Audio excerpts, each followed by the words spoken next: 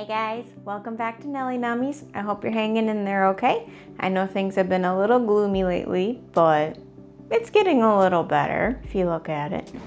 One way to make the days a little bit brighter is to think of the things that we're thankful for. And one thing I'm thankful for is birthdays. And in my family, the next birthday that's coming up is my mama's. So today we're gonna make a special treat for my mama. But one of my mama's favorite things is lemons. So we're gonna make some lemon bars. So we're gonna get started making the lemon bars here. With lemon bars, they have, at least the ones we're making, they have a shortbread cookie crust at the very bottom. So it's a very flaky, crumbly crust, but it's so good. And to make that, we're gonna need 3/4 cup of flour, a heaping 3/4 cup, and then a 1/4 cup, so 1/4 cup of sugar, white granulated sugar. And then we're gonna need about 1/8 to a 1/4 teaspoon of salt. You can just use your table salt. Cold butter, 1/2 cup or 1 stick of butter. And then 1/8 of a cup of cornstarch that I already put in the bowl here. So to get started, I'm going to add my flour to my cornstarch, my sugar. I'm just gonna eyeball my salt a little bit. And then grab a whisk that I forgot about and whisk it together till it's kind of incorporated and the flour's a little bit fluffy. Okay, and then the fun part that's next is, so you're gonna wanna use cold butter. And what we're gonna do is we get to play with our food a little bit. We are gonna cut this into cubes and then rub it into the flour with our fingers, and I'll show you how we do that. Now it's in its cubes. I'm just gonna put these little cubes into the flour.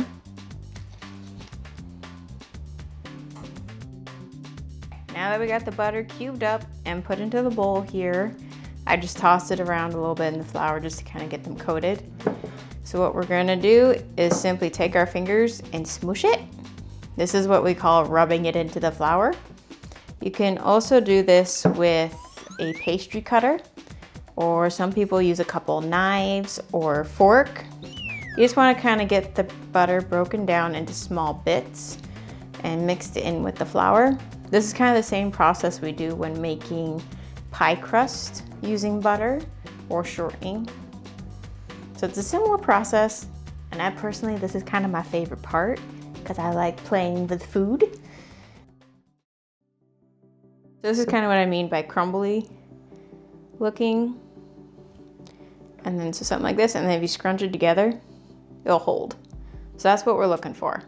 And if you find that yours isn't doing that, it seems a little too dry and it's not holding together and you have all the butter mixed in, go ahead and put in like 1 or 2 more tablespoons of cold butter and mix that in and then see. Okay, now that we have our crust mixture mixed, we are going to take an 8x8 or a 9x9. Hi, Bonnie. Yes, Bonnie. No, this isn't for you, baby. We're gonna take our pan, an 8x8 or 9x9 pan, line it with parchment paper or tin foil, and spray it with a little bit of nonstick spray. And then we're gonna take our crumb mixture, unceremoniously dump it in there, pat it out with your hands, spread it out as evenly as you can. And then you're gonna pat it down till it's a nice, flat, even layer and it sticks together nicely. You can also use the bottom of a glass or a cup or a bowl or just something flat to flatten this down if you want. I'm just using my hands because, well, it's easy. Okay, all right, you're gonna look like that. It's gonna be nice and flat and kind of smooth, depending what you use. And then we're gonna take this and put it in a 350-degree Fahrenheit oven and bake it for 20 to 25 minutes or until it's lightly golden brown around the edges and it seems set. Okay, so I'll see you guys back in a few minutes with a nicely cooked crust.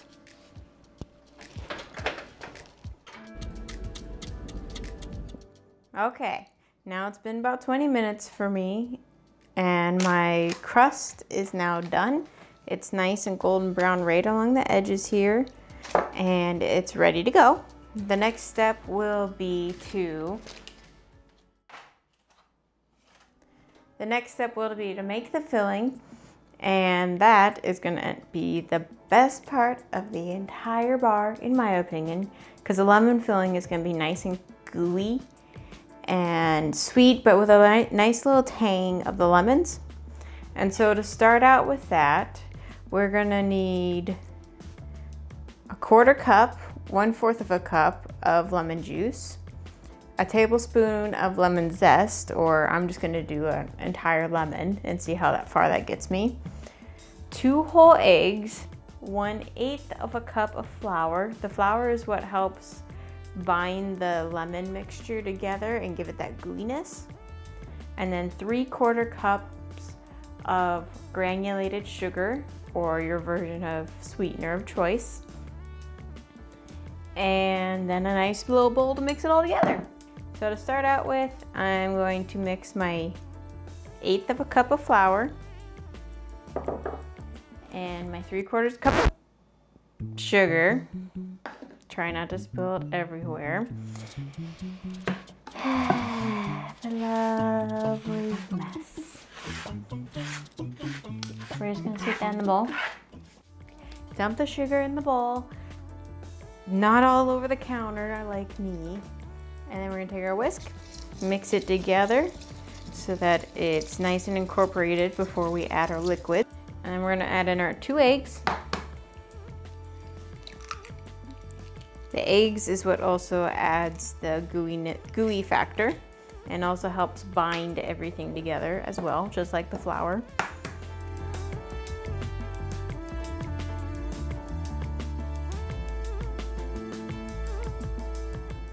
Mix it up a little bit, give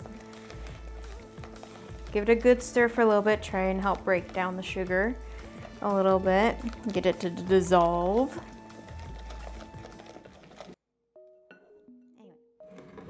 So now that that's mixed, I'm going to zest 1 lemon or up to a tablespoon. You can do more or less depending on your preference. The more zest that you add, the stronger the lemon flavor it will be. And considering my mom really likes lemon, and well, me too, I really love lemon too, I'm gonna just do this entire lemon. And I'm using a nice fine zester here, so it's gonna be really fine in hair. Really fine hair texture. You won't notice it in the bars at all. Okay, that's good. Make sure you clean off a bit of zest that gets on the bottom. Hi, Bonnie. Okay, so there's all that nice little zest. And then we're gonna mix that in. And then the final component will be to add the lemon juice. So I'm gonna set this aside and I'm gonna use my juicer here. One trick I like to do to get, I apparently like to throw it on the floor. Okay, we're gonna use this lemon for now. One trick I like to do to get more juice out of a lemon, you can microwave it for like about 10 seconds. Probably no more than that because you don't want it to get too warm and burst. But I like to take the palm of my hand or the heel of my hand and just roll it on the counter a little bit, kind of get it to soften and break down. Doesn't have to be very long, just a little bit. Just helps get a little more juice out of it. Grab a knife and then we're gonna slice it. Yep, and there's already a good amount of juice coming out there. Okay, take your lemon and juice it. We're gonna want about 1/4 of a cup of juice. You can be a little more or less. All right, now I got probably closer to half a cup of juice, but that's okay.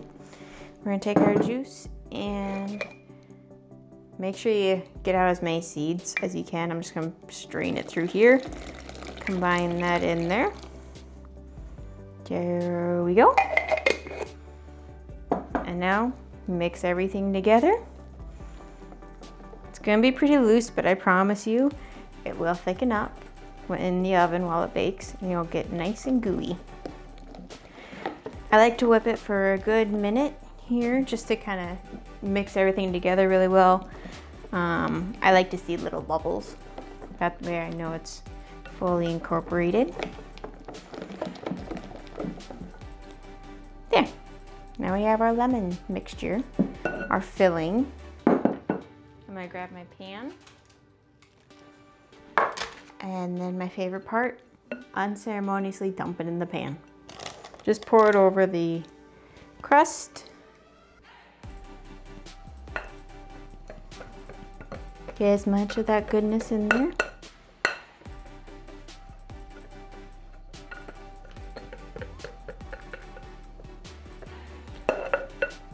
Okay, I like to give it a few taps on the counter there to give some of the air bubbles. Okay, and now we're gonna throw this in our 350 degree oven that we left on and bake it for about 18 to 22 minutes or until the filling looks set and it doesn't jiggle too much in the middle.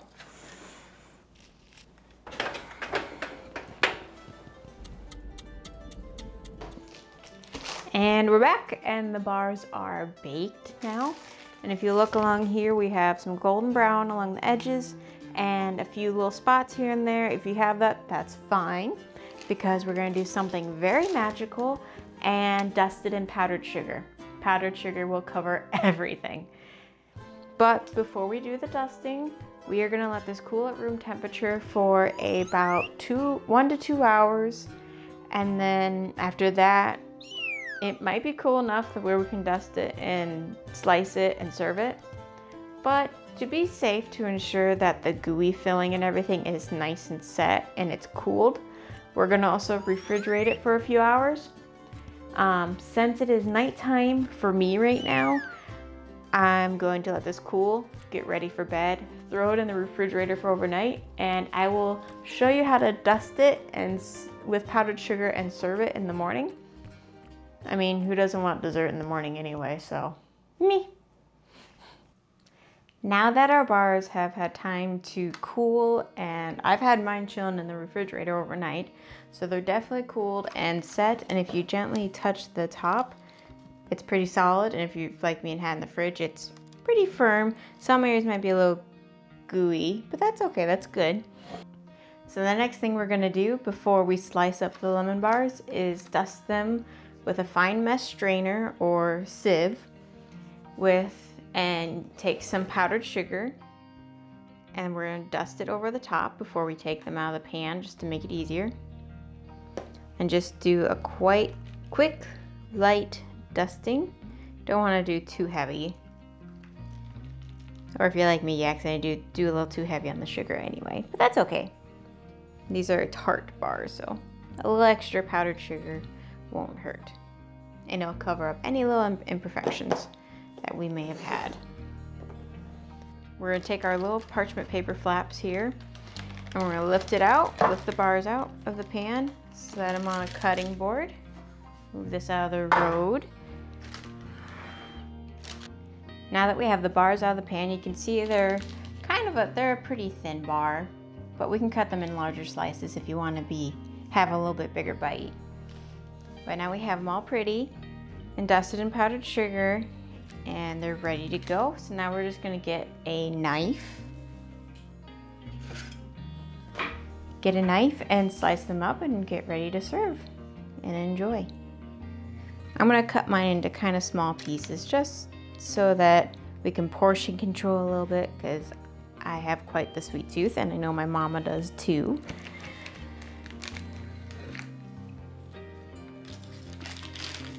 I'm not gonna lie, that is probably the straightest lines I have ever cut. So we take one out here. Now let's be careful that some of the lemon goo might have seeped underneath the bars a bit. So you just gotta take your knife and carefully peel it away. Yep, that's exactly what happened. But that's okay, it's still tasty. So here's our lemon bars. Pretty good.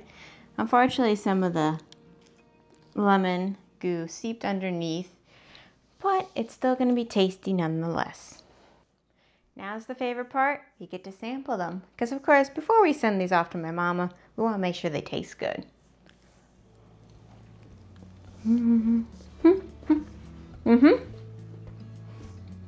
So the shortbread crust that we made, it was a nice little crunchy cookie. And then, though the lemon filling that we poured in seeped underneath here, that is perfectly okay because it still tastes good. It's a nice gooey filling, so we didn't overbake it. And it has a nice tart lemon flavor, but there's just enough sugar, both with the powdered sugar on top, and that we put in the filling that it's not like overbearingly tart and you're gonna pucker up. So we're good. You want some too, Bonnie? Yeah?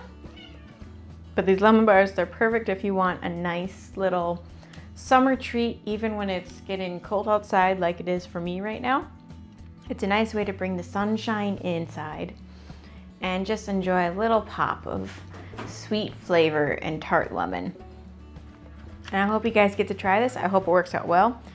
These didn't turn out perfect for me this time around because the filling seeped underneath the crust, but that's okay because they still taste amazing and so good. It's not perfect, and it's okay if yours doesn't turn out perfect either. Just means you get to try again later. And I will see you guys next time. And remember, be good to yourself, be good to each other, and hang in there. Things will get better, I promise. Even if it seems a little dark right now, the sunlight will come back, I promise. Thank you guys for tuning in, and I hope to see you guys next time in the kitchen. Bye.